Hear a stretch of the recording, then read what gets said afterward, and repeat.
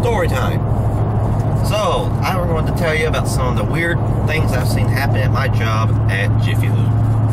I've been working there for about 8 months now. I'm going to tell you some of the more outlandish stories I've seen.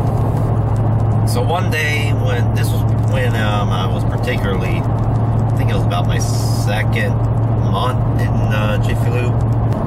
I really hope that camera does not fall off. We heard all this commotion. It didn't sound like a car, or at all, I mean.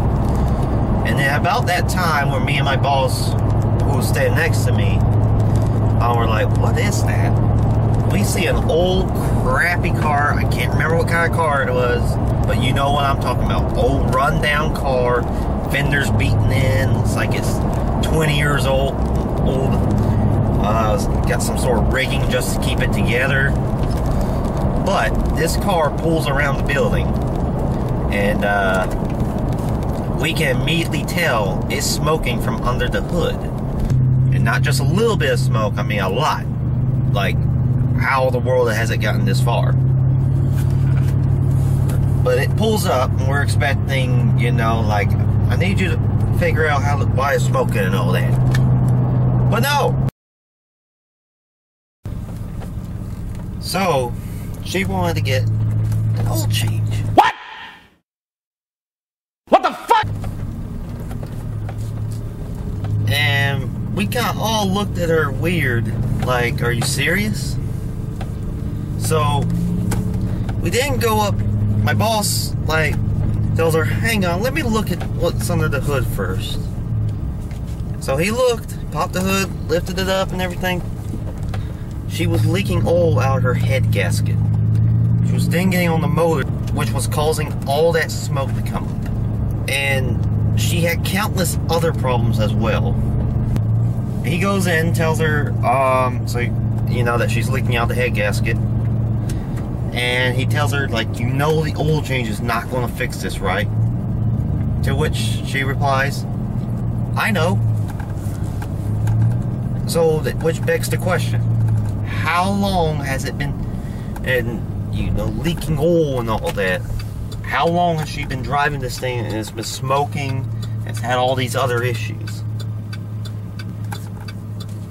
So, and guess who was the unlucky son of a gun who had to drive it in? Me. So I drive it into the bay, and it feels like it's about to fall apart. Like the slightest touch or twitch is going to just, everything's going to fall off. It's going to be like a cartoon. We get into the bay, we do the oil change to the best of our ability, of course, or considering what we had to deal with. So when we were done, I hopped in and get ready to pull it out. Now, the exit to our bay is on a little bit of a slope. I hit the brakes, and the car didn't stop. Kept going, and the guy who was guiding me out had to reach over and grab hold of the car to stop me. Otherwise, I was about to go into the street. And I'm pretty sure that car would not have protected me from getting T-boned. And the only way I could keep it from rolling down the hill was by applying the emergency brake. And then she unpaid and everything, and she drove off with it. I have no idea if that thing's still driving today. I hope it isn't, just for the safety of her and everyone around her. So that's the story of how we serviced a, well, I'm sure it's a not street legal car in Jiffy Lube. Here's another story. So one of our CSA, our customer service associate, his name is Tony. He's from Boston, so he has a little bit of an accent to him. So a guy pulled up in a green F-150, nothing out of the ordinary, just another customer.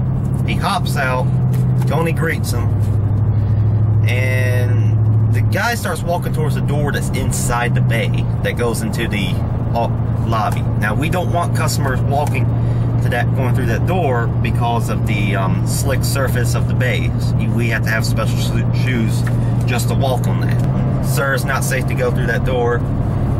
Let's go this way. and the guy absolutely loses it.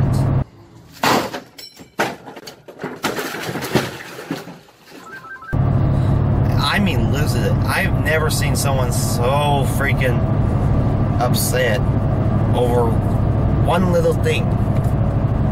All Tony was trying to do was tell him, hey, you don't want to go this way, you might fall and get hurt. And the guy lost it because he was being told what to do. And this guy starts going on a rant on, like, where are you from? I can barely understand you.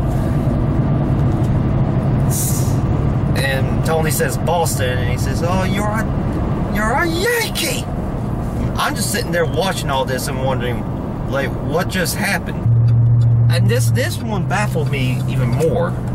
Tony tells him, by law, I cannot let you go on there. And then the guy responds with this, and I am not making this up. Oh, listen to the laws. The laws are what ruined this country. I don't know if this guy was just big into anarchy or something. But he needed to take a chill pill, because that was absolutely ridiculous. Our manager then comes out there and tries to calm him down, which he does to a point. You know, the guy's talking crap about Tony, about him being a Yankee, and like, dang dude, just chill out.